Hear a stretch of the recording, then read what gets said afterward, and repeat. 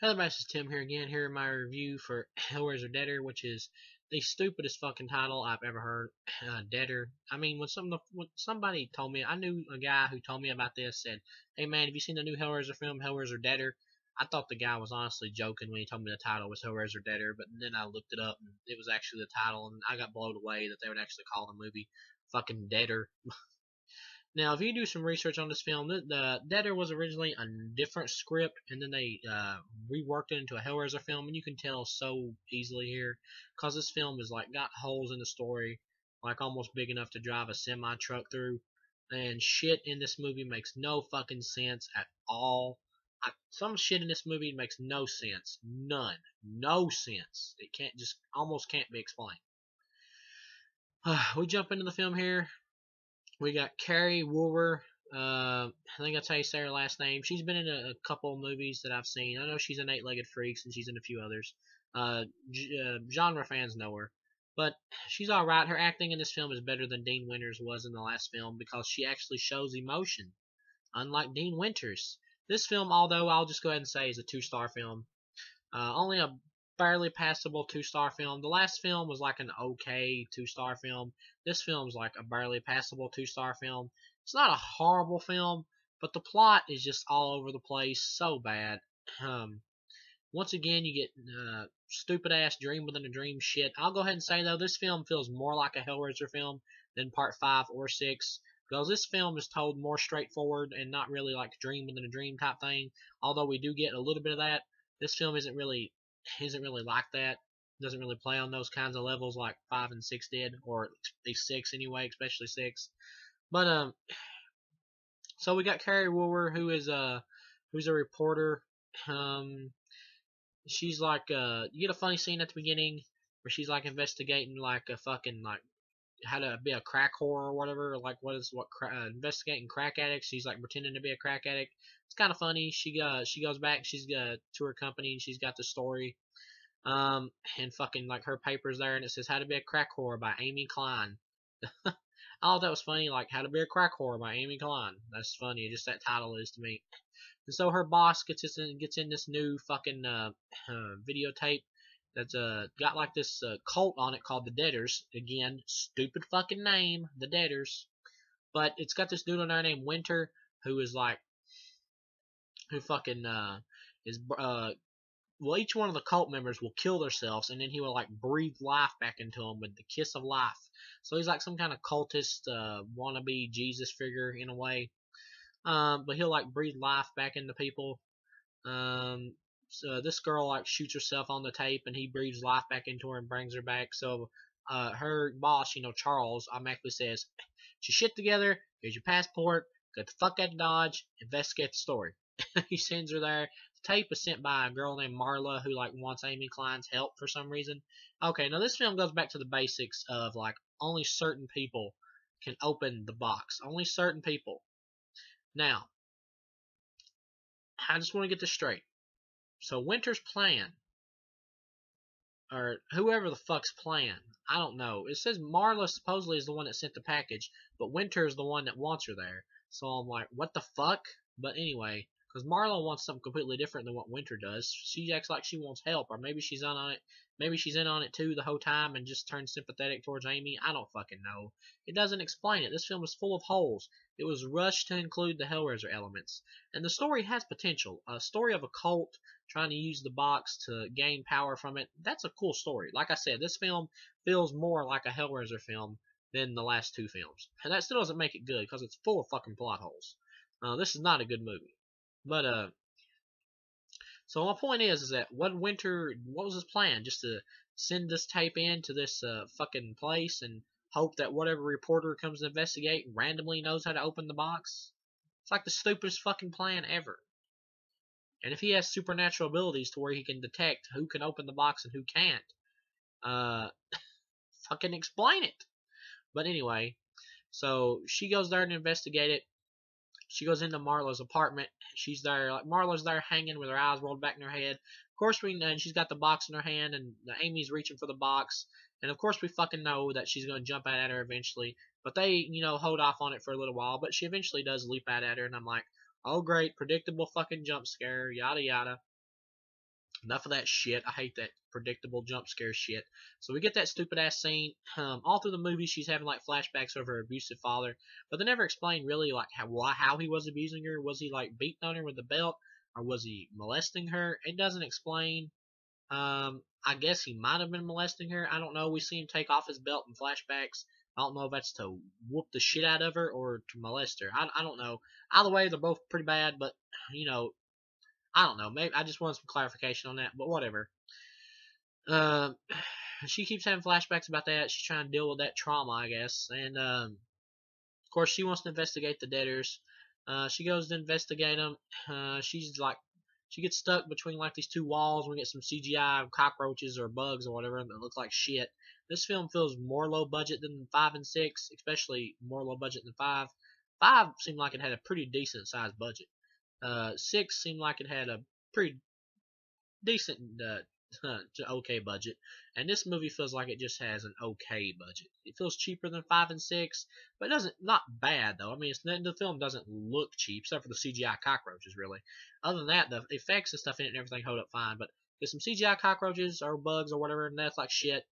Um, and then this dude like starts stabbing her in the back while she's in between the walls, and all at once she fucking just like wakes up and or no, all at once like the wall she disappears from in between the walls, and then this dude is standing there and tells her to follow him to go see Winter or whatever, and so it's like another illusion thing. Did it happen? Didn't it happen? Kind of thing again, reminiscent of 6. Which I'm fucking getting tired of, but I'll kind of let that one go because that's the only time it's happened so far, and the film has been on for a little while now, so they kind of shy away from the dream within a dream stuff from 5 and 6 here, but they still have it a little bit, but not too much. This story, like I've said, is more straightforward. So she goes there, she sees Winter resurrecting some guy, bringing him back to life, and it's kind of creepy here. This one thing I'll give it. The film here is a little creepy. This scene is because the dude that took her there, she sees his wrists and his wrists are like slashed, and he's pointing towards Winter and telling Amy to follow him if she wants more information and shit. And like everybody there has like a different wound on them from where they've killed themselves, and had him bring them back to join his cult. That's kind of neat. But she goes there to talk to him, and for some reason he has the ability to super speed, and he can go like he goes fat. He goes like super speed for a second, trying to be the Flash or something. Like runs up to her, and they're trying to do a dramatic moment. But the super speed scene kind of looks a little cheesy. Maybe it's just me. I don't know. It just looked cheesy to me. And he's like talking to her about shit and all that, and about how the fucking puzzle box is his birthright, and how he's using the puzzle box or something like that. He wants to use it or is using it. He found some pathway in it where he can fucking I don't know, do something there, like he wants to take over stuff or do something. It never explains what the fuck he really wants to do with the puzzle box. Um, but we got a scene earlier where Amy opens the fucking box. Uh, what's funny is she watches a tape that another tape that she found in Marla's apartment that says, "Don't open the box," and so immediately after it's over, she opens the damn box, and then fucking chains shoot out and grab her on the head, and Pinhead all at once appears and says, "Don't think for a second that you're not in danger." And now he just disappears, and then it goes away like nothing ever happened, and she's back to normal, no chains, nothing. And I'm like, Pinhead, if you got a problem with Winter and you need her help or you need to tell her something, fucking say it. Don't just spout off 2 lines and then disappear. That's just fucking stupid. I mean, if you got something to say it. Part 4, we can never get you to shut the fuck up, and in here, you won't say anything. Whatever. But back to what I was saying. She goes there to visit Winter. Winter tells her a bunch of shit that's never picked up on or never followed through completely in the script for some unknown fucking reason. Because this film was rushed to include the Hellraiser elements, and they didn't plot everything out correctly. But so eventually, she keeps going on this train. Before that, she would go on this train to talk to this guy named Joey, and you got like these 2 lesbians making out like in front of Joey or whatever. And lesbians, fine, lesbians in your movie, nothing wrong with that. But I mean, I don't have a problem with watching lesbians or anything. But either way, the scene goes on too long. It feels really gratuitous. Feels like it's really put in there just to say, hey guys, just watch this. Maybe this will take your mind off the huge plot holes in the film. But whatever. I thought that was a little stupid. But Joey's there. He's like this goofy fucking English guy or whatever. But on the train, there's like a bunch of just people fucking and shit and just random weird shit hung up everywhere. Later on, when she's on the train, like everybody like on the train just all at once, the it goes black inside the train, then the lights come back on, everyone in there's dead, and you got bodies laying everywhere, and some people are just like laying there with fake blood smeared on them, like you can just tell they got fake blood smeared on them. And then one Cenobite appears and he's like stitching somebody's neck, and that's it. It just appears right there, and then that's it. Uh, Once again, Pinhead pretty much gets the spotlight in this movie.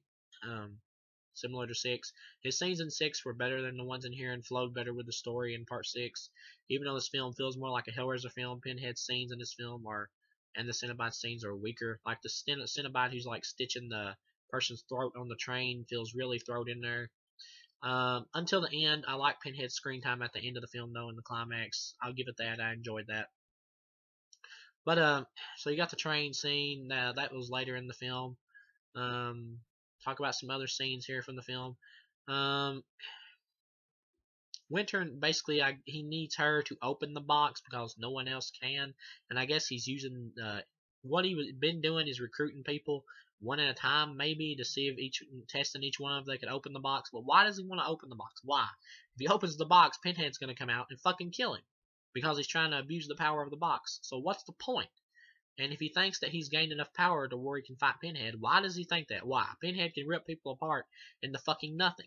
So why does this guy think that he can fight Pinhead one-on-one just because he's got a couple of dead teenagers with him who can easily be ripped to pieces by big fucking chains? I don't get it. It makes no fucking sense. What does he hope to accomplish? What is this guy trying to achieve by opening this fucking box? What is he wanting to gain? It makes no fucking sense and it never goes into detail. But anyway, so I get it. That Amy Klein's like the only person that he knows can open the box. That's great. That makes sense, total sense. But what the fuck is the purpose? So he needs her to like accept him, like so he can have her soul and she'll be on his side and a member of his team.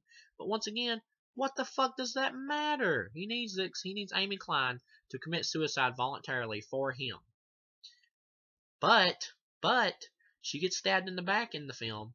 And fucking like she starts you get a really cool scene where she's like got the knife in her back and Carrie Wooler like plays it really great. Her acting is really good here and this is the best scene in the film where she's got the knife in her back and it's like coming at her chest and the tip is like right through here. That's fucking badass. The makeup effects and the effect for that is really good. That was cool and she's got like she puts it like between like a door or something like that and like fucking like holds it back and then pulls forward and it comes all the way out through her back. That was a really cool scene and she like fucking puts duct tape around the wound.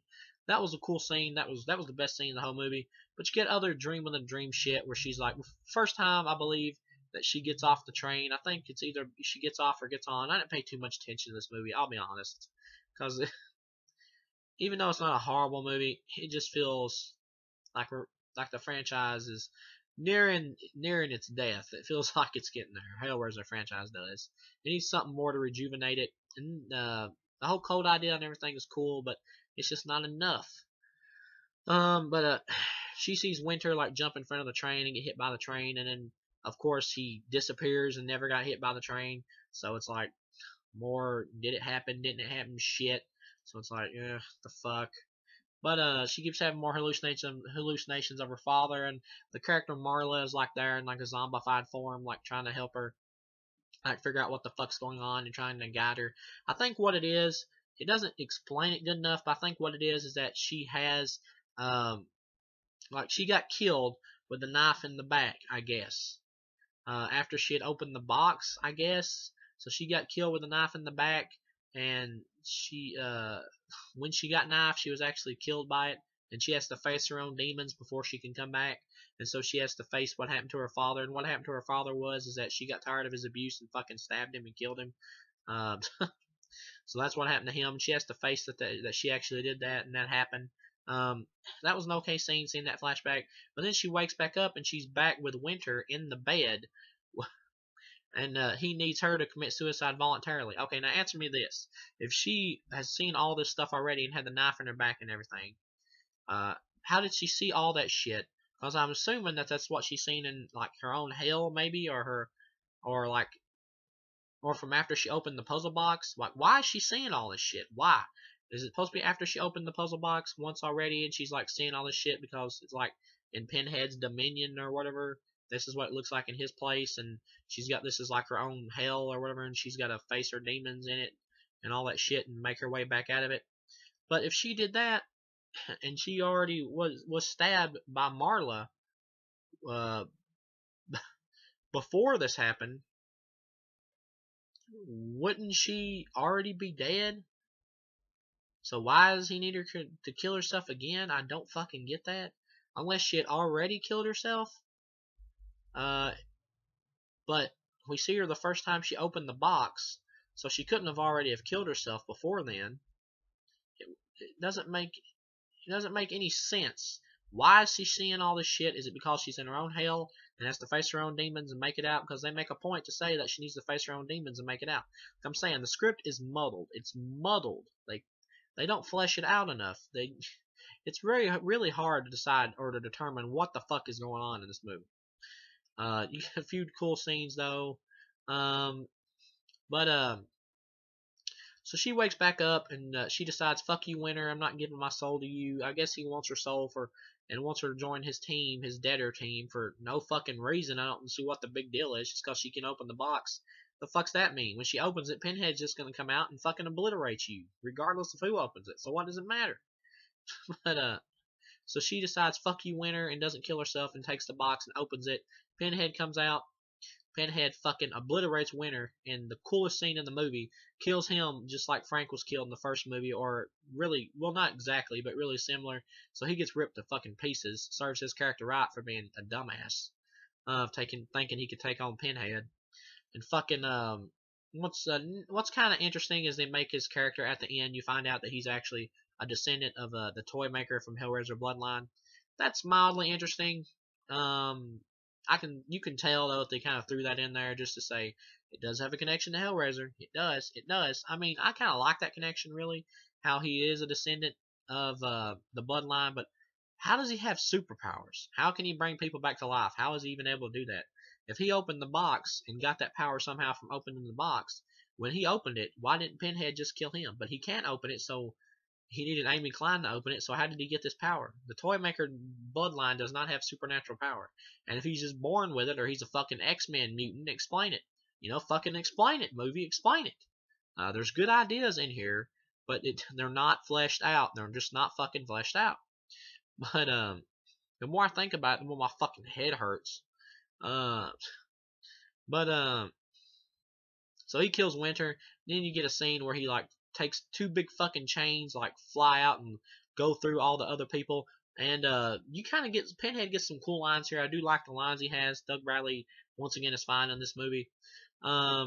Pinhead's lines are really good here. I like his lines where he's like, "Allow me to finish what he started. After all, this world must disappoint you," or something like that, or "this life must disappoint you all, because you gave yourself so willingly over to him, and allow me to finish what he started." And the fucking chains shoot out, and there's like a whole line of people on both sides, right and left, and they fucking get chains shoved all the way through every one of them.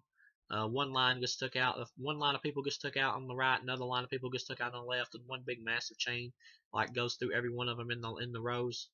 That was cool. But then after they're all dead, fucking Joey is standing there and he's got a hole in his gut and he goes, "Oh, for fuck's sake," and then falls over. And I'm like, that. I admit that fucking made me laugh, but why is that in the movie? Why is that comedy there? That doesn't fit at all. That scene does not fit at all. It's funny as fuck. I'll admit it is funny. It made me fucking laugh. But why is it in the movie? It doesn't fit the tone. This film is trying to go for a more serious, darker tone. It doesn't fit. It feels out of place. But either way, so they're all dead. And they're wanting to. Pinhead wants her soul, wants to take her soul to hell. He tells her dad is there, waiting for her. I guess he's lonely, and so she fucking commits suicide. So Pinhead can't take her soul to hell. I think, well, I'm pretty sure it's the Catholics who believe if you commit suicide, you go to hell anyway. So I don't believe that personally, but just to think about that for a second. I mean, she commits suicide, takes her own life, so Pinhead can't take her life to hell. It might be the filmmaker's way of trying to say that the hell that Pinhead takes you to is a different hell than the regular afterlife that you might go to. But if that's the case, then why the fuck is her dad there? Unless Pinhead was just fucking with her, but it doesn't seem like he would fuck with her with something like that. That kind of seems like it's definitely there. That line is there for a reason. So if she does commit suicide, I guess it's just because she didn't give her life to him or Winter. She just decided to kill herself. So either way, she took her own life out with her own hands. So either way, Pinhead doesn't get her life because she didn't give herself over to him voluntarily. But it's still, I don't. What's weird is she's gonna kill herself, and Marla's laying there dying from the big chain that just went through everybody, including her. And she's fucking telling her only Winter can bring you back. And I thought she was already fucking dead. It made it seem like that, and that everything she was seeing was that like her own personal afterlife or whatever, and that she had to make her way back up through it. And if it wasn't, then what the fuck was everything she saw? I mean, what? And if she opened the puzzle box and went to hell, and then Winter somehow brought her back from hell, fucking explain it. But whatever, what the fuck ever. And she tells her that only Winter can bring you back, and I'm like, if all Winter needed was for her to just kill herself, and then him to bring her back, why the fuck didn't he just fucking tell her that, or get her to just come down there automatically instead of all this big mystery shit? Why didn't he just go to her and say, get her to come down there and get her interested in all that shit, and then get her to do it? And another thing is, he didn't even really get her interested in anything or really get her to do it. I mean, so why the fuck would he think that she would commit suicide for him? I don't get that. Why would she think that? I mean, why would he think that? Because he's a fucking moron, that's why. But anyway, so she kills herself, and then you get this really over the top scene where the puzzle box, of course, it has no soul to take, so it's closing itself back, and all the Cenobites are going back to hell, and Pinhead's the only Cenobite that matters here. The rest of Cenobites worthless. Pinhead's going back to hell, and he looks at the camera and goes, "No!" I'm like, that's so overly dramatic and so fucking silly. You don't need that at all. But whatever. So that happens. Pinhead goes back to hell, and you get kind of a. I do like this really sad scene at the end. It's really sad. Where her boss, fucking, now that Amy's dead and gone, like a woman shows up trying to apply for a job. He basically just gives her Amy's job, and it's like he doesn't even care that she's gone, and just gives her Amy's job. And it focuses on a picture of like Amy and Charles in a picture together. Like he never cared about her through the entire film. He doesn't give a fuck about her. Like to be honest, his character, if you actually pay attention to him, is more despicable than Pinhead, really, which is kind of funny. So he just replaces her, and that's the end of the movie. It's like showing that he doesn't, give a fuck. Thought that was kind of a sad, lonely way to end the movie on, like a sad note, and I kind of like that. But other than that, this film has good ideas like the cult and everything, and the character of Winter like resurrecting people, but it never goes into what does he want, what's his ultimate goal, what is he trying to accomplish, how does he ever expect to go one-on-one with Pinhead, how does he ever expect to have the power to fight Pinhead back? Because when Pinhead shows up, Winter is like, you can't hurt me, and Pinhead's like, you're not the first to say that, and you won't be the last. And I'm like, why the fuck does he think Pinhead can't hurt him? Where the fuck did he get that from? Just because you may have came back from the dead, doesn't mean that Pinhead still can't hurt you. He can rip your fucking body to pieces. If your body's ripped to pieces, regardless of whether you're still alive, you're not going to be able to fucking do anything. But anyway, so as far as this film goes, it's got some good ideas, but none of them's fleshed out because this wasn't originally a Hellraiser script, and the Hellraiser elements feel forced in. They feel forced in, but at the same time, just the feel of this film, like the dark feel of it and the straightforward feel, and the less like dream within a dream feel, makes it feel more like a Hellraiser film than 5 or 6. But 5 is a much better written movie and better structured, and 6 flows better. The story of 6 is less interesting than the story of this movie with the cult and everything, because you already basically know how 6 is going to play out. But the story of 6 is still more satisfying because it makes fucking sense. So once again, this is just a low 2-star film. This is only a barely okay film. Number 6 was just an okay film. This film right here is like a barely okay film. Number 7 is not horrible. If you're a fan, I would say watch it. If you've watched 1 through 6, fucking watch this one too. But you can feel the decline of the series by this point. You can feel it. It's starting. You can feel like right around the corner there's going to be a really shitty one coming up next with Hellraiser Hellworld. So I'll see you guys again with Hellraiser Hellworld, and then I'll see you guys again finally with Hellraiser Revelations, which I am not looking forward to, and I've never even seen it, and I'm still not looking forward to it. I'll be honest, if it wasn't for these reviews, I would never watch Hellraiser Revelations. Not ever. Not ever. But as far as it goes for the character of Pinhead, in the first 2 movies, he's like an explorer of pleasure and pain and a soldier for Leviathan. 3 and 4, he's a fucking world-dominating demon. Uh, um, 5, he's pretty much he's a demon fucking like exploring a guy's character, I guess you could say, and he's moral judge at the end of it. And then in fucking 6, he's back similar to the way he was in part 1 and 2, back to being like a servant of the box, like open the box, he shows up, whatever, but he doesn't really give a shit about pain and pleasure. It's not those traits aren't really brought up very much and aren't really part of his character that much in that one. 7, he's back to being once again like a servant of the box or whatever, but he's more demonic. And in 8, we'll get there. We'll get there. I'll just say it. 8, he's basically a slasher villain. And 9, he is not in it. That is not Pinhead. He is not in that movie. Fuck that movie up the ass. Fuck it up the ass. I will see you guys again with Hellraiser Hellworld. Hey, sorry about that little jump cut right there, but I just wanted to say for people who hadn't seen my review for Hellraiser Hellseeker yet, that in that review I say that film's a 2-star film, but after rewatching it a second time after I'd already watched it once, I found I was a little bit too hard on the film and decided to give it 2.5 stars. I still have all the same problems with it that I did before, but the one scene at the end of the film that I didn't pay attention to when I watched it the first time helped me amp it up to at least a 2.5 to just being from an okay to a decent film. But if you want more information on it, just watch, the Hellraiser Hellseeker review. And if you've already seen it, I'm sorry for adding this in, but I like to clarify about how many stars I give each film. And I want to make sure that whatever star rating I do give a film is the star rating I really feel is appropriate for it. And 2.5 stars is what I truly feel is appropriate for that film. It's only a decent film, but it does still feel like been there, done that, in the same old shit, different day. So I'll see you guys again with Hellraiser Hellworld review.